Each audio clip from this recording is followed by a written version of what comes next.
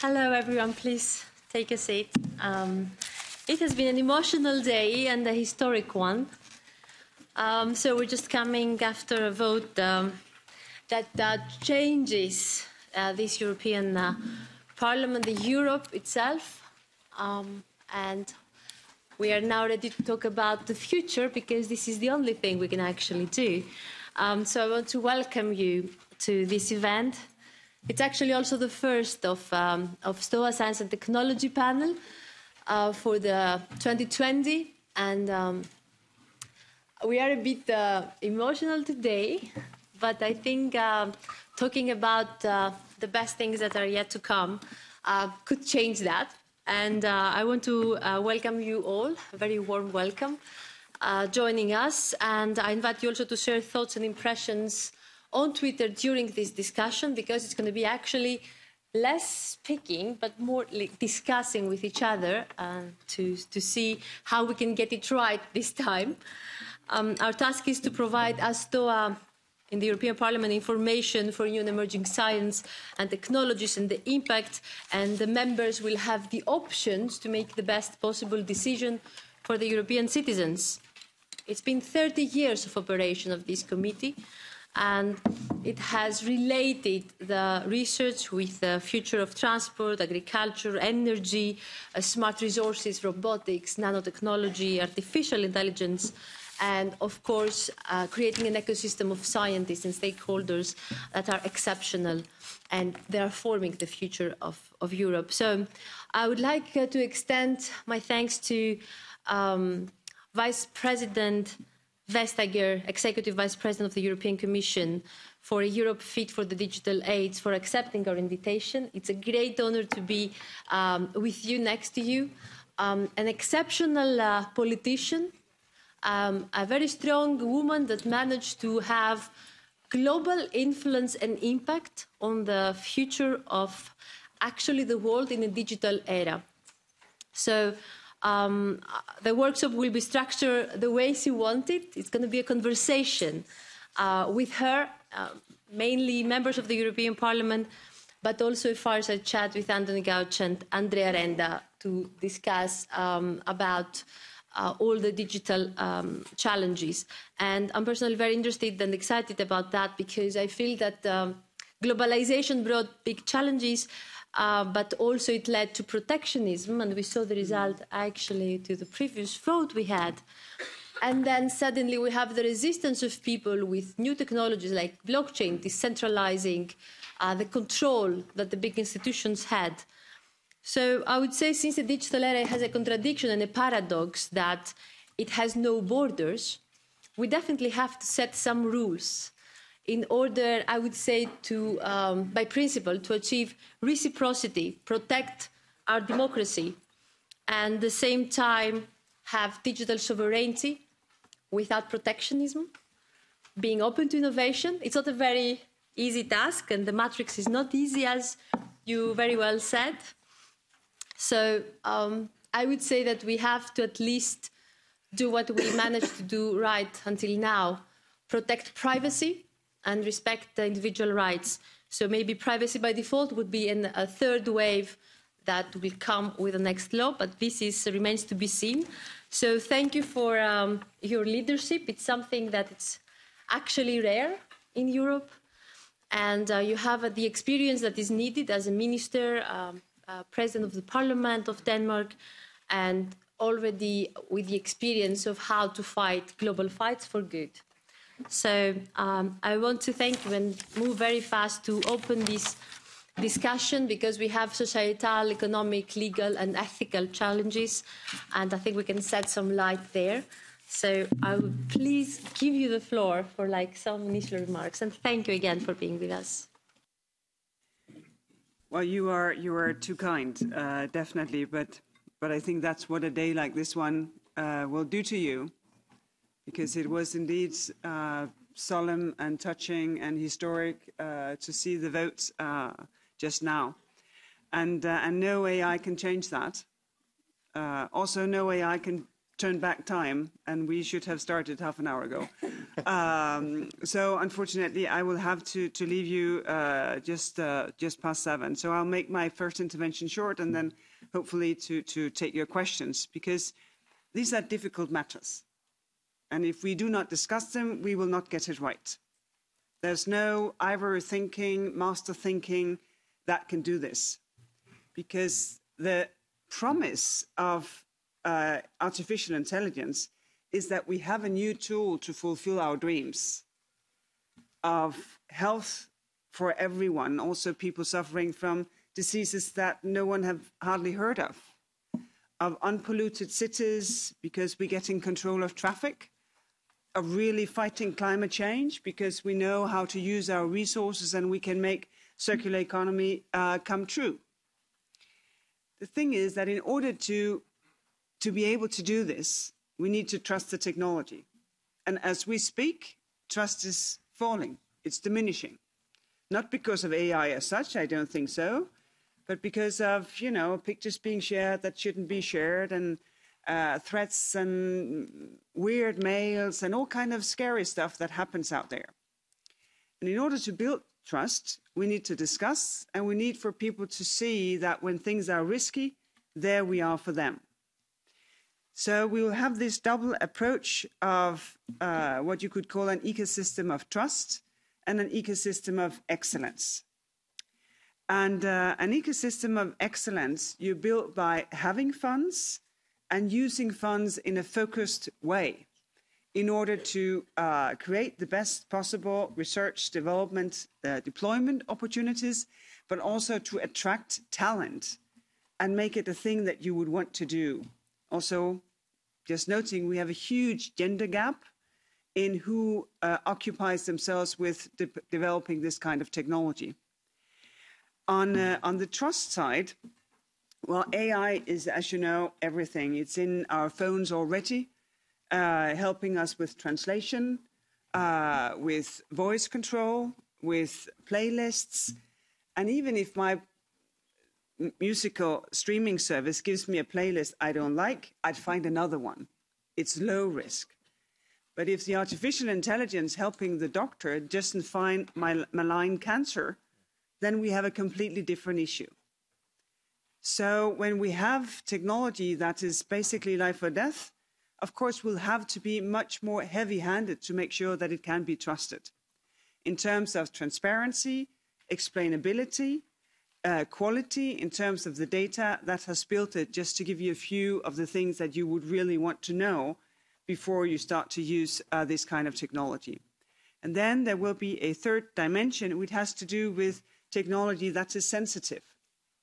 That could be technology that uses our faces, our eyes, our voice, our gait, our bodily movements to identify us. And the reason why it's sensitive is, of course, that it risks undermining fundamental values like the right to assemble in public space, the right to show what you think, to manifest with other people what you think. And here it is very important as an open, free society to make sure that we all know what we do and to agree upon it. And this is why I'm very happy with this initiative.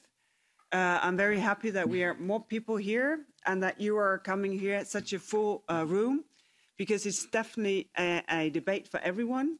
And with the white paper followed by a data strategy that we will launch on the 19th of February, we just start the movement, the debate. So there will be plenty of times to come back. Thank you.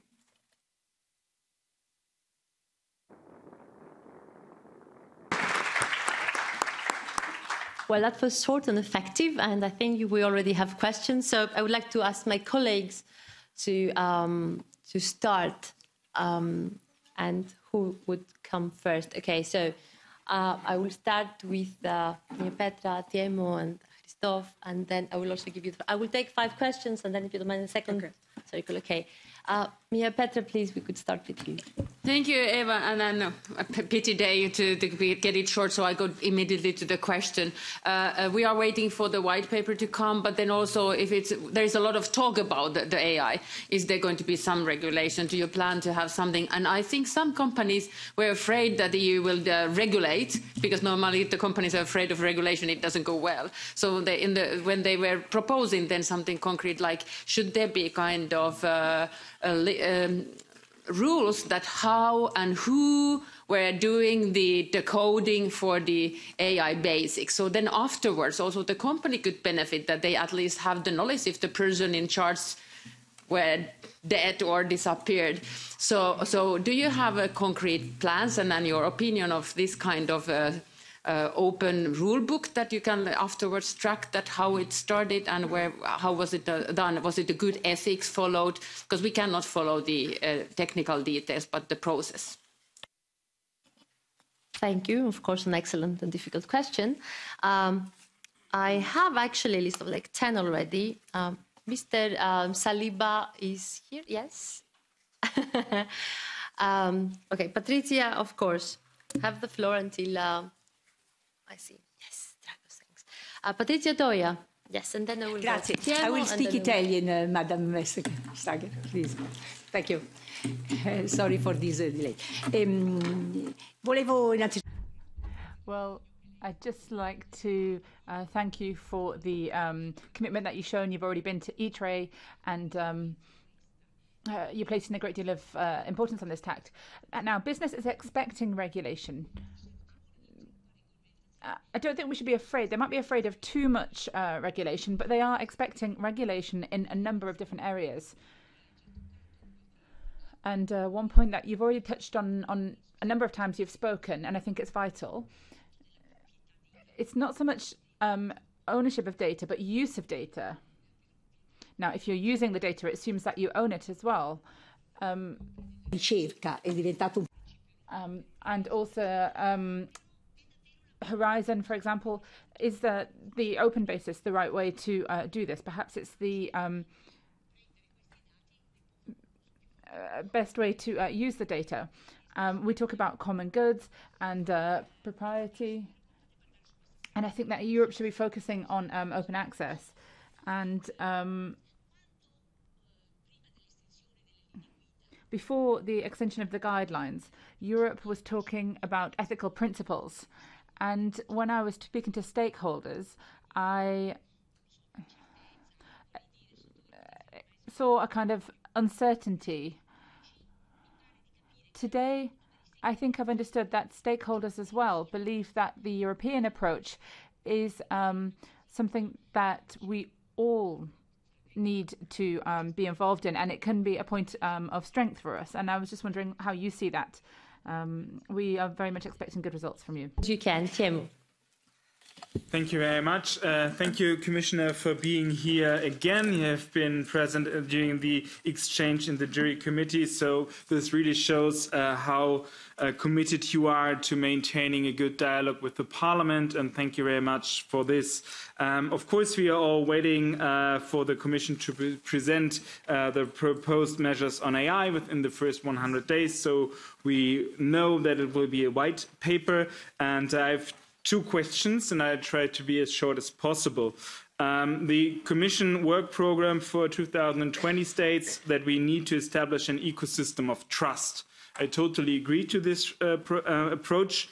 In that light, we see that some member states are already moving forward. For example, in Germany, there is the Data Ethics Commission, and it already presented some recommendations. And Denmark is thinking about to introduce a data ethics seal, with member states already looking into their own measures and also implementing the many valuable recommendations coming from the scientific community. How will you ensure that a regulatory framework for artificial intelligence that allows enough room for an ecosystem but is still effective? This would be the first complex. And the second one, I understand that innovation is very important for data economy and the Internet of Things and Industry 2.0 or whatever in Europe. However, when we talk about trustworthy artificial intelligence, the implication is that our approach to AI must earn the trust of the European citizens. In my view, this is only possible if our regulatory framework for artificial intelligence is firmly rooted in the precautionary principle. Data protection is laid down in the GDPR and first and foremost safeguards fundamental rights. That's a big challenge. So if you could maybe shed some light on the question how you try to manage this balance. Thank you very much. Thank you, Mr. Tudorache, and then Mr. Christoph. Thank you.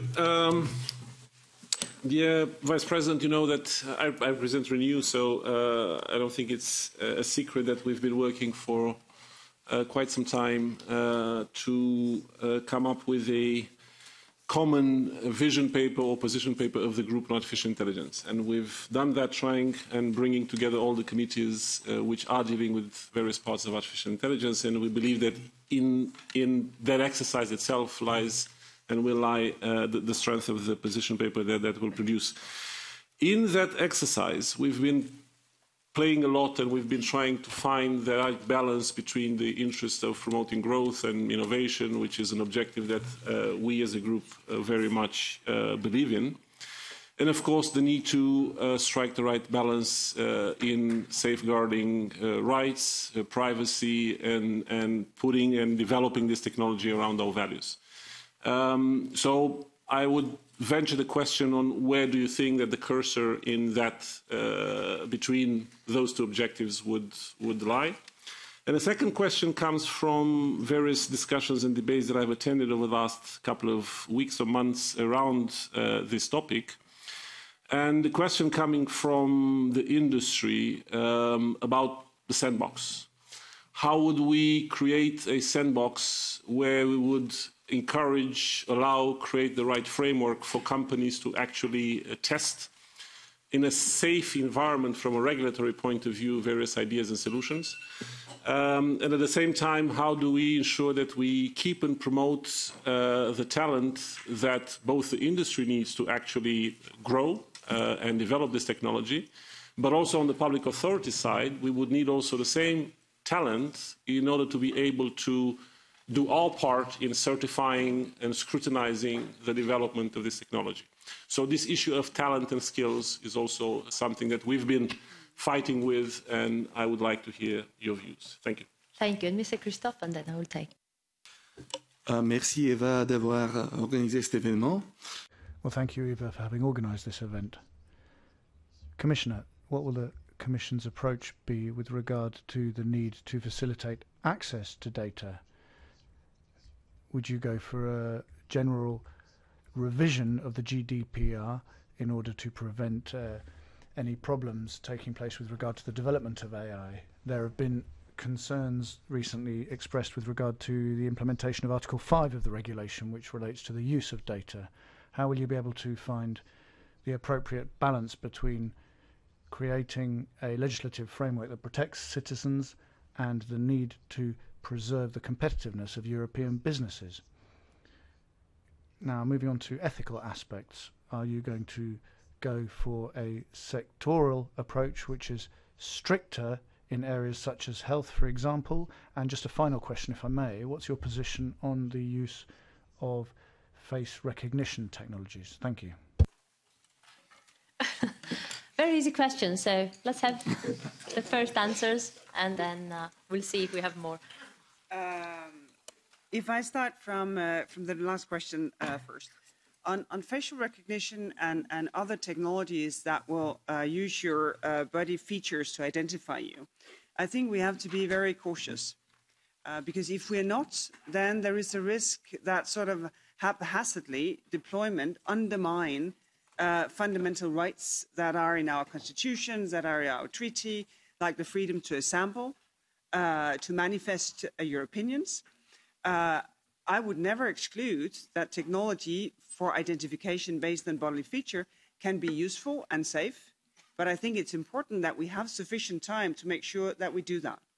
And I think there is a special sort of category of technology that is sensitive because it is technology that bears a risk of undermining the very fundamentals of what constitutes you as a city in a society.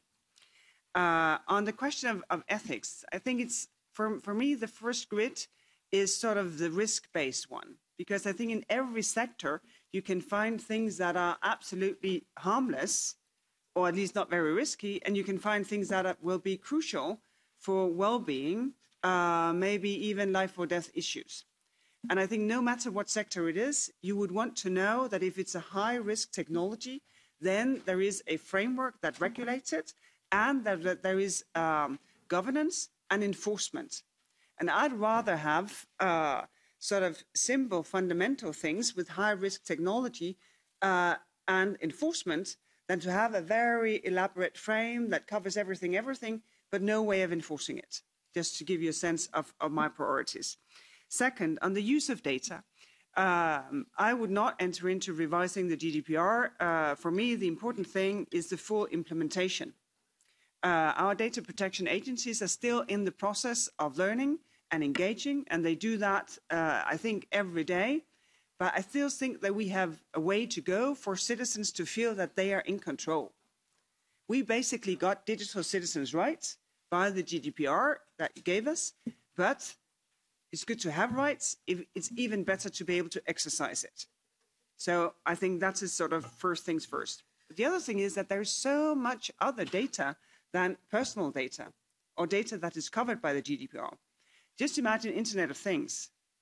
It will be humongous piles of data that will be produced. There are business data, machine-generated data, all kinds of data that we're sitting on as we speak. I think a lot of businesses, they are uncertain. Oh, I'm always told that this is gold. But since it's gold, I don't want to share it. But if you don't share it, the value may be zero. So there is a lot of data that is not being used because people are scared and don't know how to deal with it. And here, I think in particular, we need to help small and medium-sized businesses to get the most of the data they have already in order to scale their business or to add new services to what they do already. Because you see amazing things. I just heard about a company who can basically supervise water management systems from, a rural site in a member state all over the planet because they're in control of their data.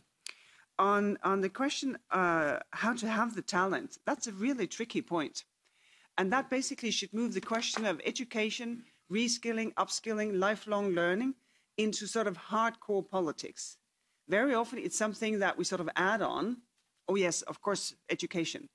But it is a hardcore measure because if we don't have the skills, well, then we do not know how to manage and we're not attractive for other people having the skills that we need.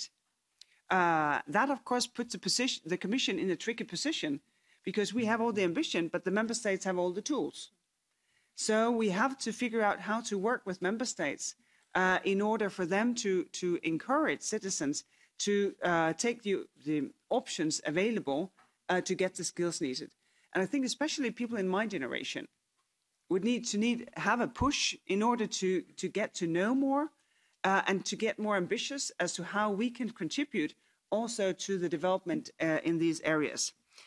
The sandbox question is a very tricky one because here you would want to create maybe development areas, but you would still need to check before you unleash, especially if you're in sort of more risky technologies.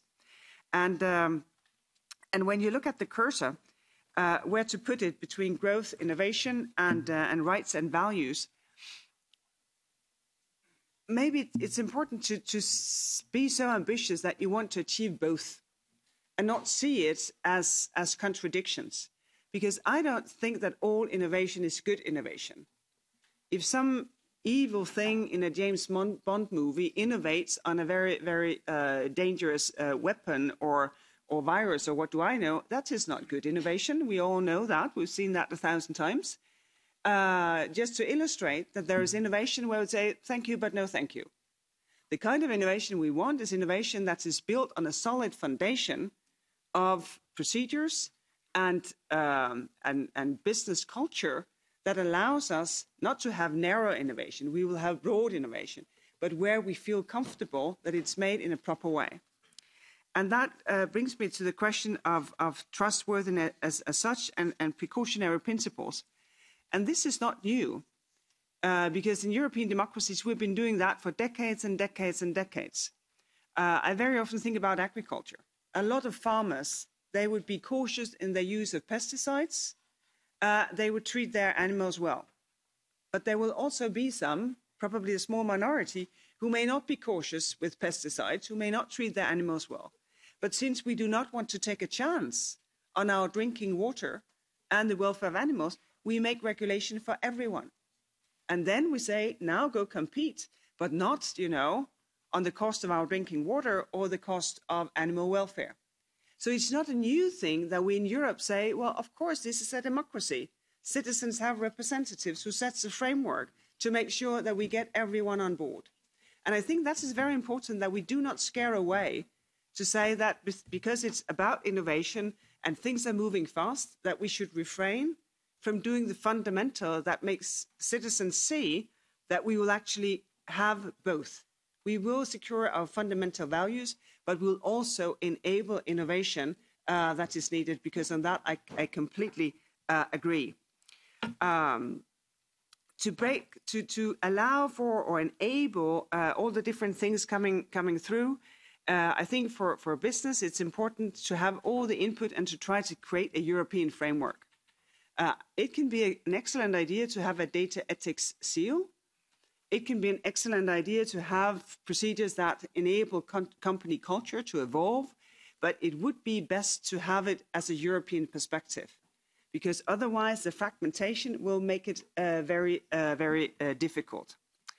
To get the stakeholders on board, well, that is, of course, tricky, but there has been a tremendous change over the last 5 years. I have business people coming to my office and say, you must regulate. Probably some, they align with what they think is unavoidable. But others, they also say, well, we better get this right, because they also sense that people lose trust in technology. And if I look at how businesses engaged in piloting the 7 ethical principles that the high-level expert group gave us, we got 350, high-quality inputs as to how it was to work with these ethical principles. I see businesses putting in time, resources, their innovation processes in order to give us a feedback to see that it works. And that is new. And I think that shows that everyone realizes that we need to get this right. And we cannot have a conflict between the legislator and the business community, and then the citizen being stuck in between. Last but not least, on the question of open rulebook and the ethics, one of the things that I find very inspiring is the research done now on explainability, that AI can explain itself, and that you can have AI to explain what other AI is doing. Because I'm with you, I would not myself be able to understand how the algorithm would work in any level of detail, and in particular when you get learning technology. So you have one starting point and then things happen and then you have an output. So there is a risk of black box. In that, of course, it is very important that we have explainability as part of our set of rules, so it doesn't depend on having the same coder in the same company in a lifelong employmentship, because that will not happen. That, of course, leads back to one thing, which is that a number of the products that we will be discussing, they're already covered by, layers and layers of European legislation. But the thing is that when you would want to look at safety, liability, what you have, it may be more difficult to exercise your rights, because it's more difficult to see what went wrong when you have technology that has learning propositions. And this is why we'll also have to revisit part of existing legislation to make sure that it's actually enforceable. Take care, so many EVPs, 5 questions, short answer, and let you go. I know they want to steal you. Yeah, well, but it's because the president has said we have to come, and you know, when the president says something, then you have to do it. If they do 5 swords, listen. Okay, we'll do a tour de force, but then it has to be one question by each of the 5, because here we had one question very short. Yes. give or take 20. I have Ismail Ertug, Maria Marquez, and I have Damien Saliba. Very short, and the rest we want to have a fire chat with OECD and SEPs. Yes. That they advise, and they're with us, and we're going to have a follow-up event, so she's committed. So please, Ismail. Yes? Yes? Thank you for the time. And thank you, Commissioner, for joining us and staying a bit longer with us. The CEO of Google has recently stated that AI is more profound than fire or electricity, and we know that AI will represent an opportunity. But there are also some risks and challenges we need to address together, and one of them is the boost of inequalities, gender and stereotype-based inequalities, but also inequalities in the market. Do you think an independent European authority or watchdog ensuring monitoring gender bias or any other stereotyping in AI products can be an effective tool, or would you rather continue to let private platforms self-regulate? And what are your views on data as a public good and sharing between public and private? One question, Maria Marquez. One sword. Thank you. Very, very, very short, without thank you. What do you think about open data policy we have encouraged in different countries and also in the European Union until now? If data are a valuable resource, do you need to reconsider open data policy? And what do you think about European common data spaces, namely in health? Thank you. Thank you, Timian. And then two ladies. So I understand that we need to produce more data and share more data, but I have a question on the norms and standards, because of the data that is currently out there is hardly usable for algorithms at this point. So do you think we should ramp up our game on standards and norms for data structures? Thank you. Usted decía que necesitábamos para alcanzar esa. Well, you were saying that in order to achieve this excellence, what was needed was data as well as funding. Now, in Europe, we have significantly less funding than in China and the United States, but we do have Horizon Europe and Digital Europe. Do you think that that will be enough to ensure that we achieve this sovereignty? How can we make better use of these funds in order to bolster our talent? And we're going to have to invest in data infrastructure. What kind of thing can we do to improve that? From start behind you. Ipsy's listening. No. So I would take your answers and your commitment. You're coming back. Thank you.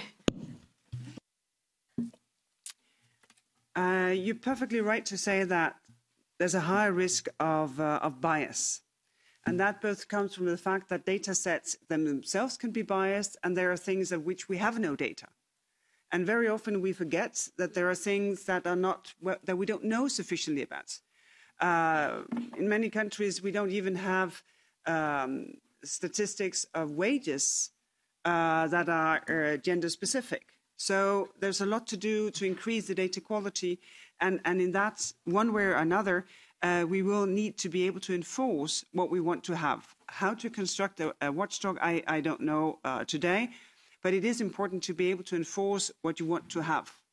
As said, I think it's better to have simple but firm priorities and then to be able to enforce them than to have a very elaborate filigrane of priorities and not being able to enforce it. There's two questions of data as a public good. I think in the starting point, and maybe we've been here now for 5-10 years, it has been a good solid policy to make data available in huge quantities to allow for businesses to innovate. That goes for geo data on rivers and streams and heights and what have you, on satellite data. But now what we are creating now is basically the equivalent of new land. Or it is as to discover a mine of a new metal that we didn't have before. And if you imagine that kind of discovery, would you then just say, well, first come, first serve? I don't think so. I think you would consider how to make sure that this resource is put to the best possible use for innovation, for business, but also for the citizens. In particular, if it's a citizen is in the role of a taxpayer who has been financing the creation of this resource. That doesn't mean that we should give up on opening up on data, but it means that we should consider how to make sure that taxpayer-funded data also have a sense of kickback to the same taxpayer. Because if you think about other resources, you would not treat it as you treat data. And there is a thing in the market. If you access data as the first one and create a service on behalf of that data, if you're successful, then it is likely that you will own the markets for this service. So the ones that comes in as number two may be successful in creating a service, but maybe not be successful in the marketplace because everyone has already locked in that ecosystem. And this is why it's not sufficient just to say, but everyone can just reuse the data and do the same thing as the first comer, because there's a market effect as to how these services are then being used. And this is why this, for me, is a very important debate to have now, because there will be a step change in how much data will be created because of the reality of Internet of Things and the reality in more and more also governments being more digital and more services being delivered in a digital way, which is why many more data will be created. It's an excellent point to say that we need norms and standards, in particular if we also want small and medium-sized businesses to be able to participate. You probably know that the Commission have created sort of a special access to satellite data that in particular cater for small and medium-sized businesses to plug in and to use this data. And that is because they have standards and they know how to deal with this. So, of course, you can now have technology that can find a needle in a haystack, but then you need that technology to find a needle in a haystack. And maybe if you want a more broad access, you need to have a ways of organizing data that is more accessible. I think it's a good idea to have common data spaces. I think that will be very, very helpful, and I think it can be contrasted. When it comes to funding, Europe is excellent when it comes to producing knowledge and producing AI. 30% of academic papers on AI, they're European. In the business-to-business development of artificial intelligence, we have a lot to offer, but we have way too little funding. And that is not just us as Europe, that is also us as member states. Member states do not invest sufficiently in artificial intelligence.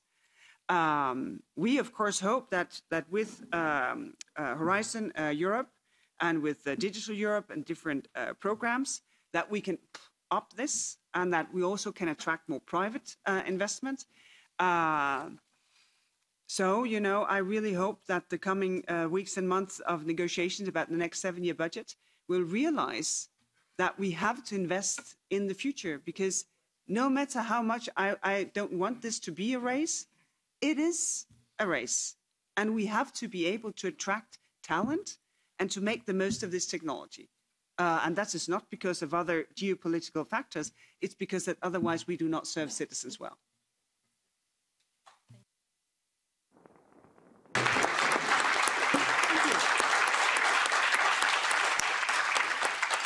So I think the future is in good hands because you combine knowledge and vision and leadership. And I think more than a race, it could be actually a tech Cold War that we have. So we have to discuss again. Thank you. The most influential MEPs on these agendas are here.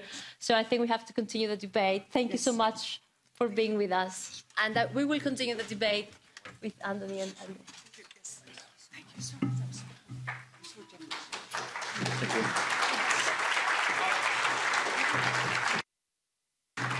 I'll take the rest of the questions that you have for the speakers we have with us.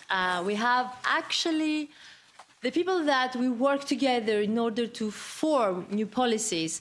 Anthony Gooch, the Director of Public Affairs and Communications of OECD, but even more than that, I would say Anthony has been influential since OECD is creating and has the ability to have global standards applied. We've seen that he managed to do that several times with digital tax tools and also blockchain and now artificial intelligence. So we will try to work together. And Andrea Renda from CEPS, he's not just a research fellow there and a professor of digital innovation, but actually a very important advisor to the work of the Commission and the Parliament. So I will keep taking questions that you have for them to respond to, unless they want first to make a comment, which would actually could be a good idea. What do you think? Yes. So, Anthony, thank you for being with us. Well, thank you very much, Eva, for the invitation. I think it was December of 2018 when I was last here for an event. I see that it's even more popular than it was before, despite the 45-minute delay. As you can tell from my accent, I felt a special emotion coming back here. I'll declare my interest. Half of me is British, half of me is Spanish. I worked for the European. I worked for the European Commission for 14 years, and part of me had also, over the years, managed the assimilation of this process, which has been very difficult. But being back here today in that way is indeed complex and challenging. Equally, the wonderful thing is that being part of the OECD, even if I were fully British, means that I would be able to continue engaging on a very regular basis with you. The first comment I want to make is a self-serving comment, and because I understand that we have some very influential members of your group who are here. And it's the self-serving comment is also for you. So the OECD has been active on artificial intelligence in the last 3 or 4 years, and I think you will probably know a number of things that we have done. I'll be able to talk about some of those things, but I'm going to tell you or ask you also to engage with us because we're at the start of something. Being at the start of something means that we have to listen. That's the side of communication most people really struggle with. They're super at talking and they're really bad at actually listening. So we don't assume that we know everything. We don't assume that we know what the major concerns and aspirations everyone has out there actually are. How can we get a finger on the pulse of that? So I joined the organisation in 2008. Global financial crisis, and saw we had no connection with legislators, and yet we are a global public good. Our job is better policies for better lives. It's not just a slogan. Who does policies and who's connected with lives? You are. So we need the connection with legislators and parliamentarians like we've never really needed it before. And I would say that our connection for you is very valuable for you as well. And this crystallises around artificial intelligence. Artificial intelligence is a general purpose technology. What that means is that it affects and impacts everything. It's like blockchain. And Eva and I got to know each other over blockchain. And too many people think blockchain is all about currencies. They're not thinking about democratic systems or whatever it may be. On artificial intelligence, we're also at very early stages. Perhaps people think this is just about driverless cars. So we have to recognise the point that we are at, whilst we maybe in specialised domains are starting to see many things emerging, and I wouldn't like to be in the shoes of Commissioner Vestager. You clearly have a lot of trust in her. We talked about trust deficits. It seems, though, that she has a very high trust quotient. We have created the first group on artificial intelligence with a global representation of parliamentarians in the context of the OECD's Global Parliamentary Network. And we'll be meeting for the first time in Paris on the 26th of February. Eva knows this very well because she's one of the founder members. She's been in our network for many years. She started because she was very interested in tax issues, which, by the way, remains super interesting, and maybe we'll get a chance to comment those because they are very topical right now, digital tax issues, which I think you will all have heard of. And they're linked also because the issues that we can address, particularly resource issues, many of you have brought up the issue of resource. What is the resource available or lack of resource?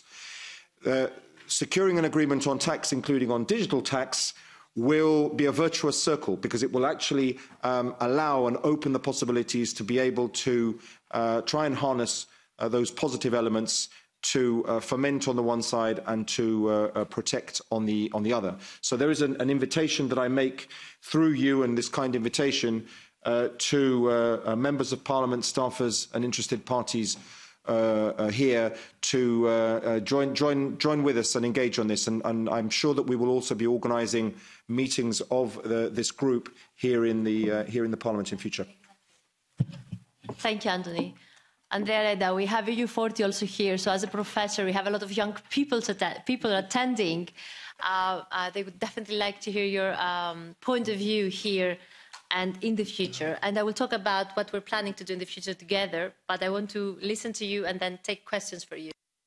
All right. Thank you, Eva. Thanks for having me.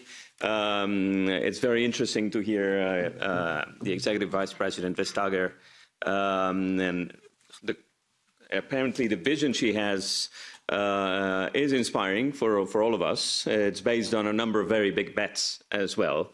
But at the same time, I think there is an element of substance behind that. I think it's very difficult to make comparisons in terms of how much are we investing in this or that other sector.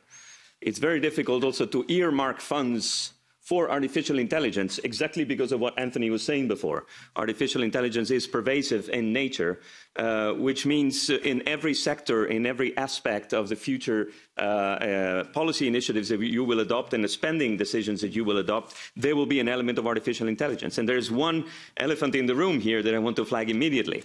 Margrethe Vestager is a vice president in a commission that is declared to be a geopolitical commission. Presented itself as a geopolitical commission and has invested a big part of its initial political capital in the Green Deal, right? In the European Green Deal. We are talking about resources that are hard to imagine. We are talking about something that from the Commission itself, I've heard quantified at something like 450 billion euros per year over the coming decade. Okay. Now, this is, one might think these resources are going away from artificial intelligence, right? But indeed, the two transitions, the green transition and the digital transition, are intertwined. And the two transitions have to be seen as such. Artificial intelligence is fancy, is cool, is risky, is scary, is whatever you want it to be, because it's pervasive. But certainly not all types of artificial intelligence are as useful or as, say, highly deserving of your attention as MEPs or stakeholders, as, you know, when you look at the various use cases and applications. To me, I've had that experience already in the early days of the high-level expert group on AI of the European Commission, when the Commission itself gave me and other 51 experts the mandate of writing the ethics guidelines, but at the same time to work on the EU competitiveness. I really don't see why this should be our focus. Okay, I don't think Europe should treat AI as an end. AI is a means. And we can use AI to develop the new fancy way of doing a selfie that makes us more handsome, or, you know, we can use invest resources on AI for military applications. We can invest our resources on AI for the better recommendation engine. That's not going to lead us anywhere near our sustainability objectives, and in particular the environmental transition. If we place our money, even on the Green Deal, it might be even more useful than placing it on a fund dedicated to AI, if it's AI without directionality, if it's AI without purpose. And that is extremely important for us now that we are reflecting on what to do with this fantastic beast that we need to tame. And indeed, here comes my next comment. It's often said that speed is nothing without control, right? And speed is what we see in AI development today. I don't want to sound retro, because in principle I'm not, Eva knows that. But if you look at the model of society that the US and China are offering us with the development of AI without limits and without constraints, what we see there is not sustainable. It is a lot of money that is flowing into those economies. But we are seeing not only social credit scoring, the obvious things that we see in China, but we are seeing private surveillance in the United States, blossoming inequality, the end of the attractiveness of the Silicon Valley model. We're discovering that, as Vice President Vestager was saying, not all innovation is equal, and we need that innovation that leads us close to the frontier that we have given ourselves for 2030 and beyond. So let's stop talking about AI. We are behind. We lost the data train. We are not going to make it. I think there is a chance that this time we actually might be getting it right, or we have a chance to get it right. It requires all the institutions, the EU institutions, the stakeholders, the experts, to try and find the balance of having the right speed with the right control. And where does this lead? The regulatory dimension. I think we shouldn't be scared of regulation in this case. The academics literature, as an academic, this is what I bring to this forum, is quite clear, I think, in demonstrating the complementarity and the compatibility of good regulation with innovation. Indeed, regulation gives direction to innovation.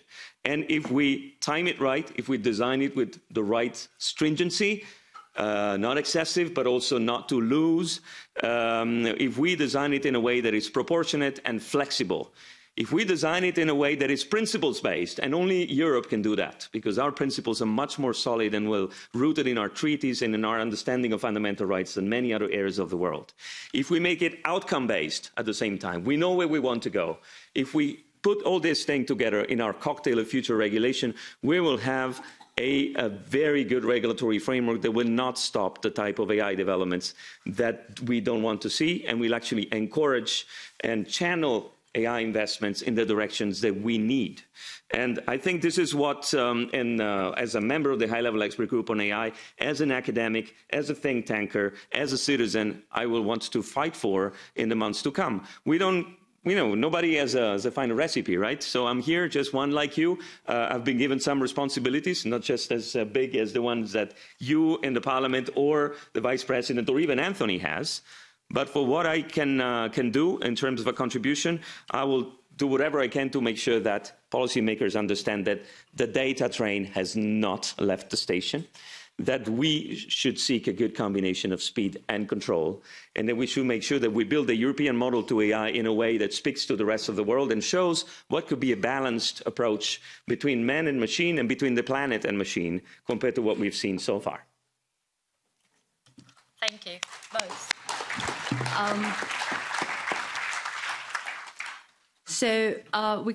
We keep having more and more influential MEPs joining this debate. Let me say that for me, this is the beginning, and for us, for a Center for Artificial Intelligence under STOA, to be able, for the first time maybe, to coordinate, to try to set global good standards for the digital era. So OECD, IEEE, Andrea from the Commission, United Nations, these are the big players we will try to have here, because 2020 is going to be the year we should definitely set or attempt to set global standards to make these disruptive technologies to be for good and join forces. And I see Mr. Eller, Vice President McGuinness being with us. It's a great honor because, as I said, it's a historical day and not an easy day, but maybe it's important to start discussing the future. And if and whoever wants to take the floor from my colleagues first, please, yes, you for sure, and then. Yeah, thank you for being here and for this introduction. Well, as you probably know, there is a draft white paper available somewhere. And of course, yeah, somewhere, let's say, but nevertheless, it's, to my opinion, quite good in a sense that it really shows the landscape, probably that without proposing really, well, concrete regulatory decisions, but nevertheless, it deals with options. And these options are basically three. The first one is a voluntary labeling option. The second one is sectoral requirements, and with a big emphasis on the facial recognition. And the third one is to identify as a high-risk areas and to deal primarily with them. As far as I understand, the Commission right now is, well, mostly focusing or preferring the third option. If it was your decision, what would be your approach to these options proposed? Thank you. I will take our second and first vice presidents of STOA questions, and then I will give you the floor. Christian Eller. Might be that due to my German nature of a fairly practical approach. I mean, we are in practical terms now negotiating the budget in the end of the year. There are two resources for funding, at least for public funding of the EU. One is the part in the framework program where we have roughly 15 billion euro for space and digital in overall. And then we have the second pot, that's 16 billion from the Connect program. There, the allocation process is done, more or less is 2.5 for artificial intelligence. The rest, which is supposed to come out of the framework program. I mean, there might be resources from EIB, but that is then loans or something else. So now we are going public, pretty much saying we want to spend 1.5 billion a year on AI. So simple math that doesn't need AI tells you that if you have 2.5 billion in the Connect, it should be 8 billion coming out of digital. If you see the proportionality between space and digital in that challenge in the framework program, roughly 4 billion to 5 billion will go to space. That had been historically the proportion. Then we have 10 billion left. That would mean that we would allocate practically 90% of that challenge for AI. And my simple question is, first of all, I mean, how do you see that in proportionality? We are out, we want to have a Fed flagship on quantum, which is now postponed. We want to do supercomputing. We want to do a range of issues. So where do you see the proportionality in terms of ambition? Because I'm a little bit worried the Commission getting out, announcing 10.5 billion or 11. And in real terms, I mean, it's not even set with the Council that we get the money. I mean, there is a big dispute on the budget. So how do you see the proportionality between the importance of AI and the other ambitions on quantum and so on, so fairly close related to AI in many ways? And then I have a last question. Mrs. Vestager was referring to the importance of data. So that data produced by public money should be seen as something very substantial because, I mean, we are looking to data, to AIs and algorithms, but data is the source of wisdom, so to say. But interestingly, I mean, other than Mrs. Vestager was recently announcing that we should be very careful and the data shouldn't just be spread. I mean, the general policy in the program had been open, open, open. So we want to go in the complete other direction, and we predict that the broader society is now taking this data and using it for the benefit of the broader society, whereas we would know that predominantly the data was sucked up by Google and the other big ones because we are publishing practically for free and so on. So do you see a certain contradiction between this open, open, open, let's say, ideology, and on the other hand, Mrs. Vestager saying that's a resource and we paid for that and we should be carefully looking to who is going to get our data funded by 120 billion, for example, for a research program? Thank you. Vice President McGuinness, would you have a question for us? Well, thank you very much, and apologies that I came late. It has been a difficult day. My question will not be an intelligent one because I don't know this area, but it's a regulatory one. And sometimes in this union, when we're putting regulators in place and people come from industry, we're suspicious of people coming from industry. I'm not. I think we need that crossover. How will we regulate and have the sufficient expertise if industry can pay much more? And have you any guidance for us on this? Because to me, this is a critical issue. We need people who are literally working on this, that have that brain power, the skills, and we need those to be the regulators. Can we do that effectively? Will we be able to pay for it? And perhaps a question to ourselves is, do we understand that you're not evil if you once worked in industry and then become a regulator? Because on many other areas, this tends to be the perception. Thank you. And finally, Ms. Donato, thank you. Thank you very much. Well, my question is just a very common concern, I think, because as a woman of the street, I think that a lot of people have concerns that involve the aspect of ethics.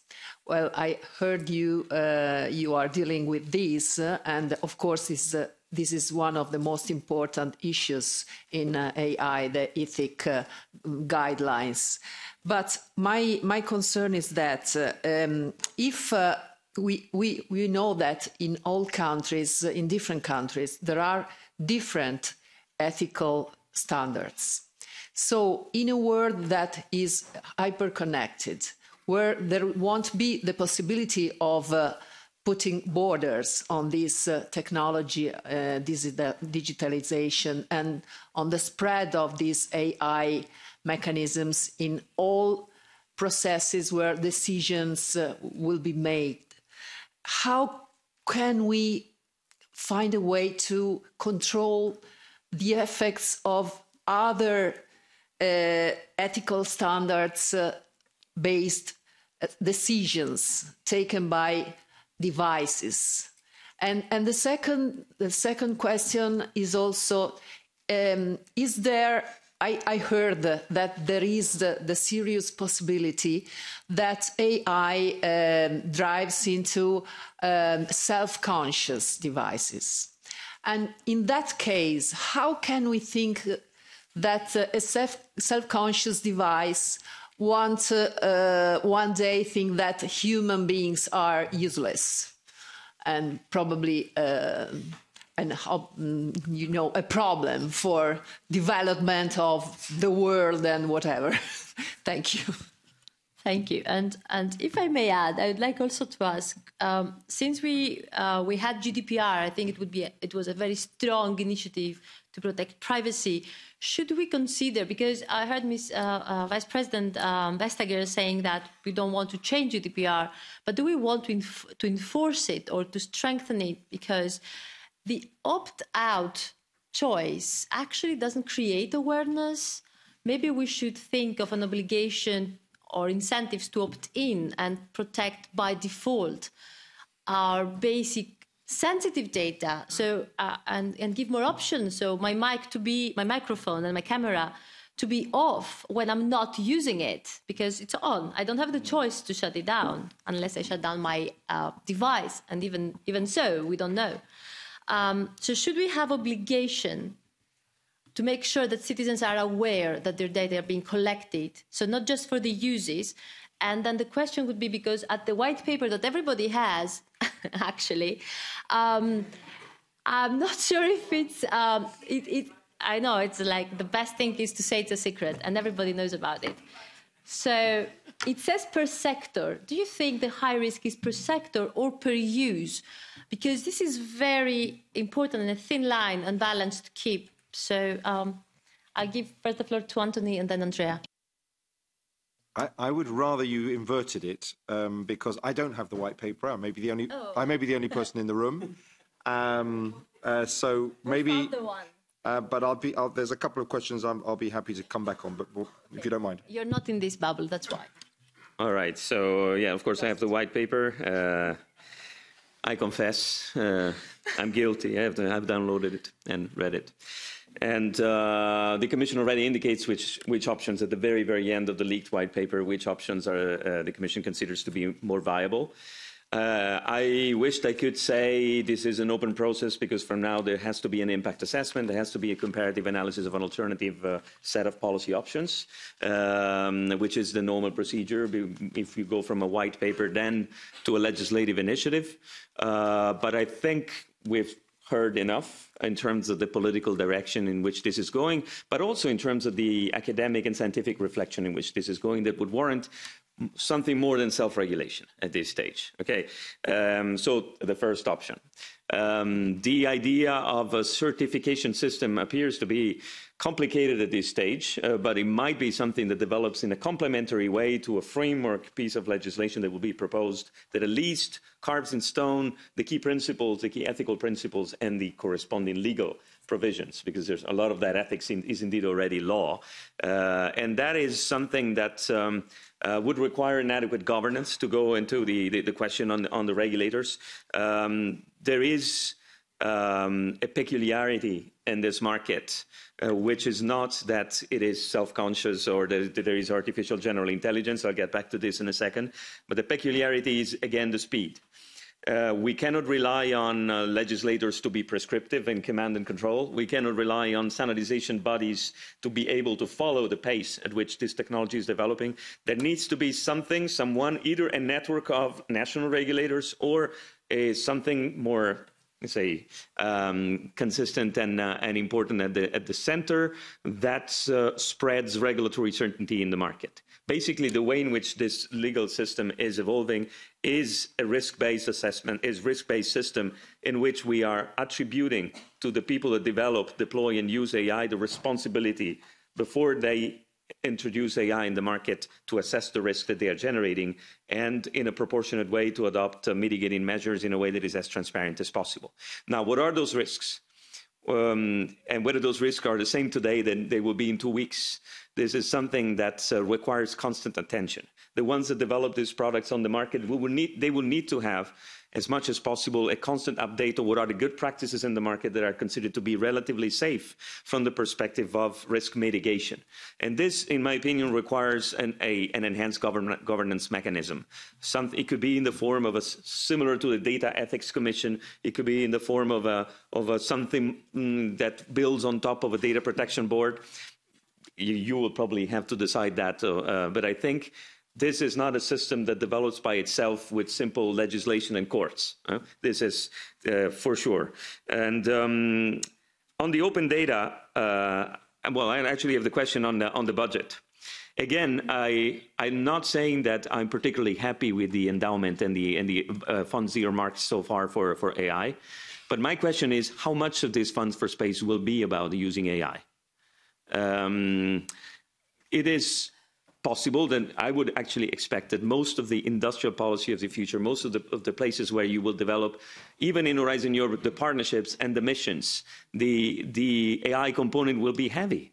Think about the mission on smart cities, the mission on agriculture, the mission on cancer. All these are AI-intensive missions. So I'm not saying that I'm happy. I'm saying make sure that AI and related technologies such as the Internet of Things, that in my opinion in 2 years we'll be talking about that more than AI in this same room maybe, that those become a sort of soft conditionality on the way money will be spent, that cutting edge technologies are the way in which those big sectoral plans to devote funding are deployed and are designed, and that the governance of the missions and the partnerships, which are the bulk, if you wish, of Horizon Europe, will contain experts and the scientific component that deals with AI, and that will be able to implement those technologies for the missions and the partnerships, which are much more nested in sustainable development goals. I mean, Horizon Europe is basically on page 1, the proposal mentions the sustainable development goals, and then throughout. Now I understand this has been reoriented even more towards the Green Deal, okay, because that's the new mantra in the Commission. Whatever. The missions and the partnerships are purpose-driven, are mission-oriented, and those missions have to be pursued through enhanced use of the best technologies that we have. So whether we have an individual fund for AI only, that's a little bit of a ghetto fund, if you wish, for maybe, I hope, basic research and industry implementation. But I think there is a lot more in the 100 plus, hopefully, billions of Horizon Europe that will be about AI and related technologies. That's at least what I hope. More quickly, because otherwise I want to leave space for Anthony. Of course, the open data. I think I dare to say, since I'm a free thinker, I can, I have more liberty than most people in the room. I have the sense that the open at all costs season is over. Okay, We've had a commissioner for research that was preaching open science, open innovation, open to the world, and more ecumenical than the Dalai Lama or any other spiritual guru. We've had that, and it was a different season. Today, we see that data has a specific feature. Some data, especially the ones that are produced with public money, have to be left open for researchers in particular to use them. There's no need to transform this into a data monopoly. Indeed, mandatory interoperability of those types of data is one of the key avenues for future policy options. But there's also data that maximizes its value when it's kept, shared, but not open. And there's actually data, as you see from the patent system, that actually has the highest value if it remains confidential for a while. Okay, this is the economics of information. It's different from simply saying the more it's open, the better it is. We are discovering that now. We've been a little bit mesmerized by 2 decades of internet, of the openness at all costs. I think it's time to come back to reality. And the industrial policy strategy of the European Commission will mostly be about sharing data. But that is also important for another reason, that sharing data and keeping data as much as possible close to where the value is being created, it's a way to safeguard our industrial players and the users from the centripetal forces that always bring the data up there in the platforms. And so we have an additional reason for this, which is a reason of balancing. It's a reason of sustainability, if you wish, economic and social sustainability in particular, because the economy, in particular in Europe, but anywhere in the world, cannot progress in a balanced way if the ones that are supposed to be creating the value are not the ones that profit or that extract that value. That is extremely important. Of course, I could go on as you imagine forever, but that wouldn't be fair. The ethics part and the GDPR parts. In my opinion, the GDPR has a key component that is a blueprint for our future initiatives, which is its extraterritoriality. Okay, with the GDPR, maybe we made some mistakes. Maybe it could be fixed. Maybe it could be adapted to the AI era, for sure. But the GDPR has a very important part that makes it an example for the rest of the world and a good starting point for us, which is the GDPR leverages our single market and tells anybody who wants to deal with the European consumers that they have to be compliant with those rules anywhere they are located. If they want to deal with the single market, they have to be compliant with those rules. And I think I would expect that some elements of this will flow into our attempt to raise the bar on responsible AI. It has to be like this. Maybe it will be less procedurally heavy. Maybe it will be a bit more flexible and adaptive.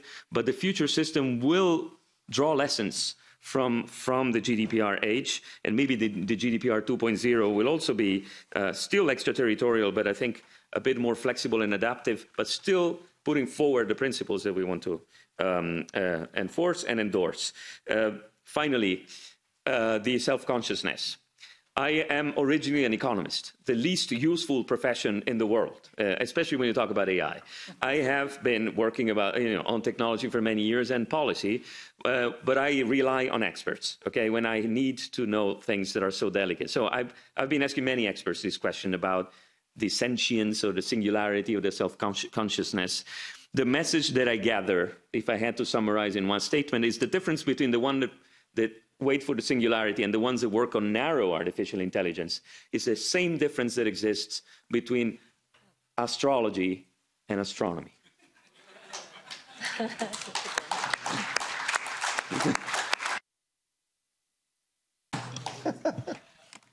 Okay, so that was very interesting, Andrea. And actually, you touched indeed of a subject that is not very easy to say.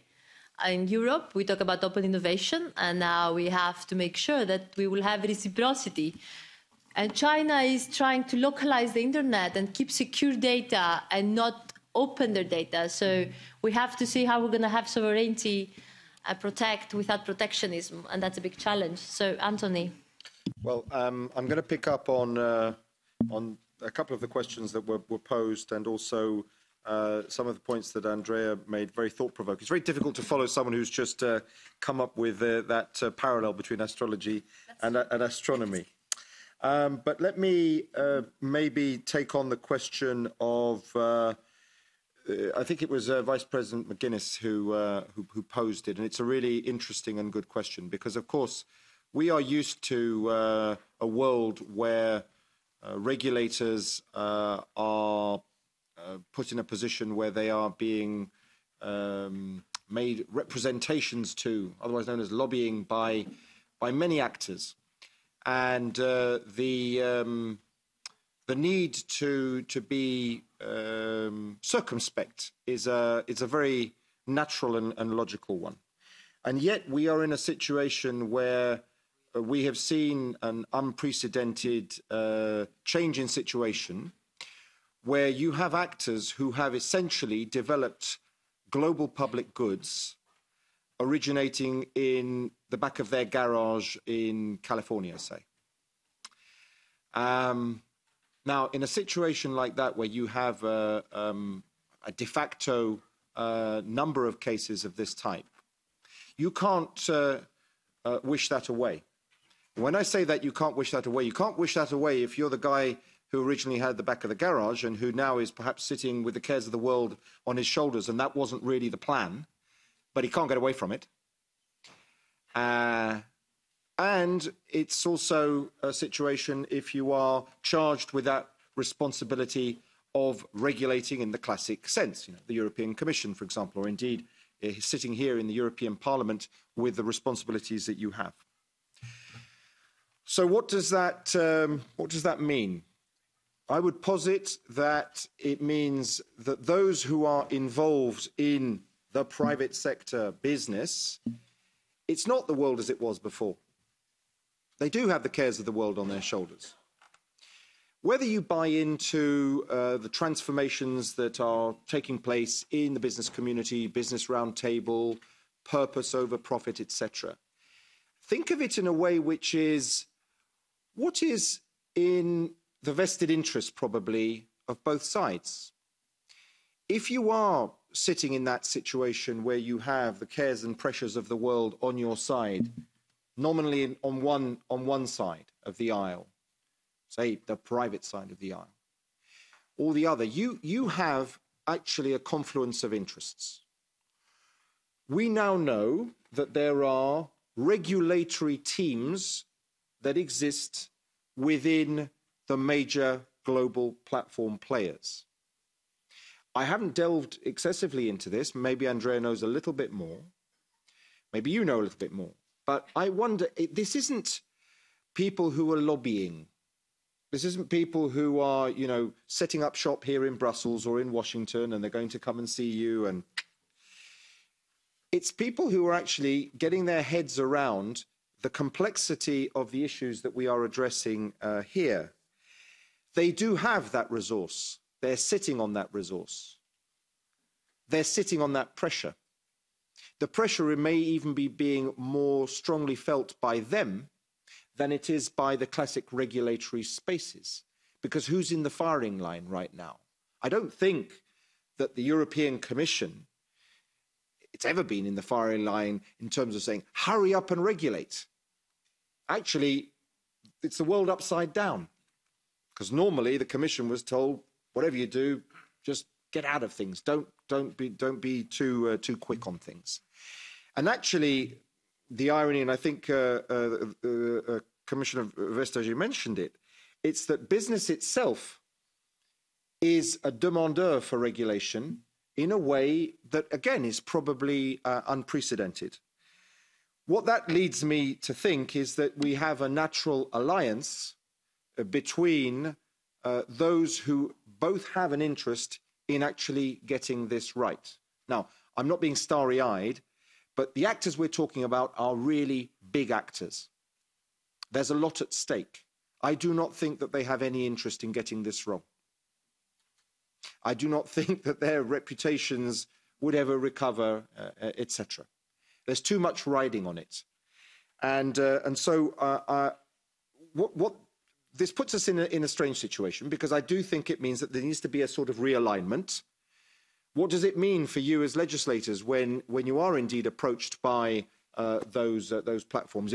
Andrea, I was reading your bio earlier. You have a Google chair, but we're listening to Andrea. We don't think, oh God, Andrea is saying this because he's got the Google chair, etc.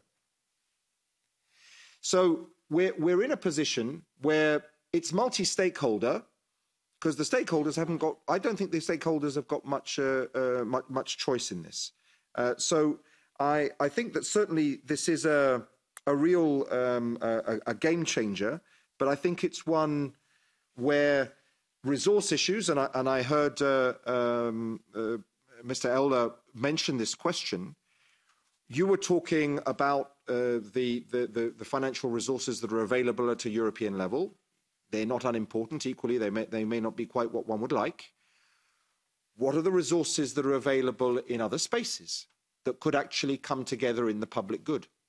I think it's a thing that needs to be pondered and worked through, but with an open mind, not with a of course that is going to be for nefarious purposes and activities. There are all sorts of vehicles that can be identified to actually place resources in trusts that are independently managed, so that you can avoid the type of conflict of interest element that you might suspect would emerge. So I would say that this is a really interesting situation that we're in. We've not really been in it before.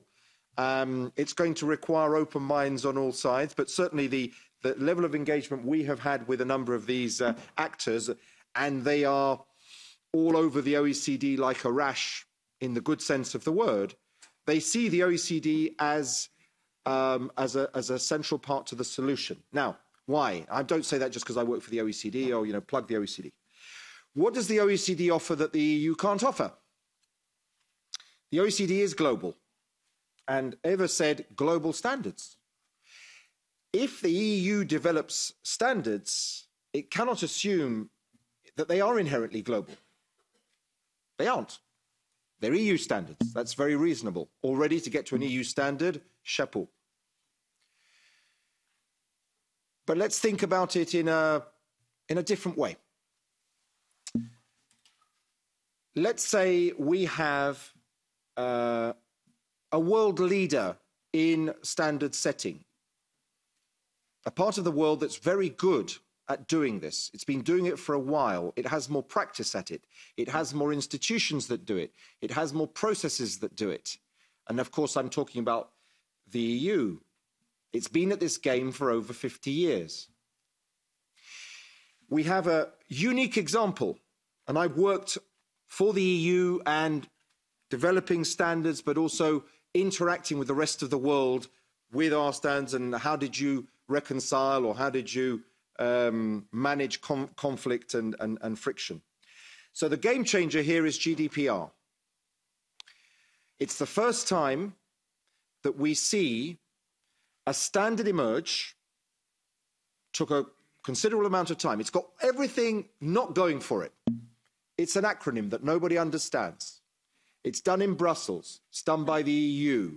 All of the recipes for the people who are now leaving the building for the last time, maybe a benefit to say, God, that's those awful people in Brussels up to no good again. And yet what happens? It de facto becomes a global standard. Now, I would disagree with Andrea, or at least maybe the manner in which you said it. It's because of the power of the single market. Now, come on, the power of the single market is already there. I did trade negotiations for years. Didn't stop the Americans fronting up, and it doesn't stop trade sanctions and the rest. It's actually, I think, it's the merit of having got the timing right, delivered within a time frame, and suddenly being out there with something that everybody needs, and they don't have any time. The Americans don't have any time all of a sudden. Others don't have any time all of a sudden. And they're saying, you know what? The pressure, the public pressure on us is enormous. Let's grab this thing. It's been worked through by this lot for years. My God, if 28 can agree to this thing, it can't be that bad, really. Let's think about it. Okay. Then extrapolate from that. Take the element that I was saying about, okay, this is an example where you have a comparative advantage. Maybe you don't enjoy that comparative advantage in technology in the same way. And maybe you can leverage these things when you're looking at how you can work together more effectively over time. And you can see a situation where something that is pioneered at a European level can indeed serve a global purpose. That is where I would humbly say the OECD can be unbelievably helpful, because the world trusts us. The world. The Japanese trust us. The Koreans trust us. The Australians trust us. The New Zealanders trust us. The Americans trust us. The Canadians trust us. The Mexicans, the Chileans, the Israelis. I can go on. It's always good to know that even here, no, I know here, we have 22 out of 37 member countries of OECD. But we're working with, you know, on digital tax. We've got 140 countries who are working with us to avoid global tax war and hopefully have peace and love at the end of it and be able to deliver the tax revenues that will make Mr. Ehler's life a little bit easier in terms of, God, I've only got this amount of money to work with, and what am I going to do for quantum and everything else? That is something that I think there's a real space there, both for the EU work and that connection that you have with the OECD, which is an excellent one, Eva, Stoa, more broadly, and I've been here with a series of meetings today, because what we're able to do is we're able to take things that are good, that have been done well, that reflect our principles, which are very close to the principles that were developed by the group that Andrea was part of. The difference is our ones are bought into by the OECD countries. Oh, that includes America and Canada and all that list of people.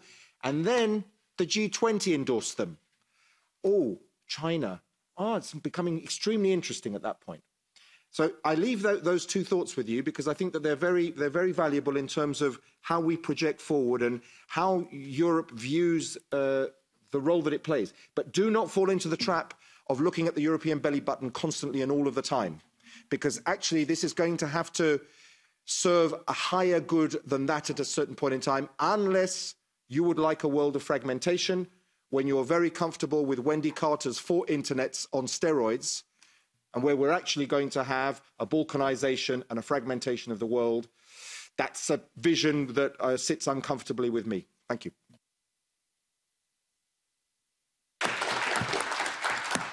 The interpretation can stop. Thank you so much for staying a bit more with us. Exactly, that's why you're here, because we try to set global standards, and the way you put it, to serve a global purpose, could actually be the key to successful setting of global standards. I don't know if you would like to have, no, I think it's a bit late. We were just 20 minutes late there, not 45. Just to set things right, everything will be online. It's web streamed. So I think we have a very good basis to start working on law and regulation to get it right. And this will be an ongoing effort for the next at least year to come. And hopefully we can get it right, and it can be respected by UK, by US, and by more countries, more than you mentioned, because we see that it's also a discussion among democracies and people that respect fundamental human rights and individual rights. You cannot set global standards if a government doesn't want to respect your right to have insurance or your right to public transportation because they have social ranking. So I think we can make sure that we will set the standards there and see who our allies could be and take it from there. So I think they were the best concluding remarks, the ones you made. Astrology or astronomy, I think we have to get the science right. And I want to thank you all. This is just the beginning of the Center for Artificial Intelligence of STOA. STOA Secretariat and the scientists we have managed to set up an amazingly successful event with the most influential, again, colleagues. And we are starting, following actually the work you did, Michalis Kritikos, for example, for the algorithms and GDPR. And we're going to have an impact assessment for artificial intelligence and any emerging technology, and a risk assessment. So I think this is important, because if you have the data and you understand what could go wrong, you will try to find the tools to avoid that. I want to thank you all for staying late. I think it's a symbolic day, an event today, the day that the Brexit was voted for to happen, although we strongly had in our hearts that it wouldn't, respecting their decision. but at the same time feeling a bit smaller in this European Union, but stronger, that we can work together to achieve better things for citizens and win the good fight. I want to thank you all. Have a good night.